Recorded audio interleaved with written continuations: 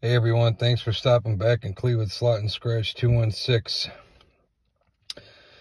On my lunch break today from doing a concrete job I'm doing, I figured I'd stop at one of my favorite places and and see if I could find some luck.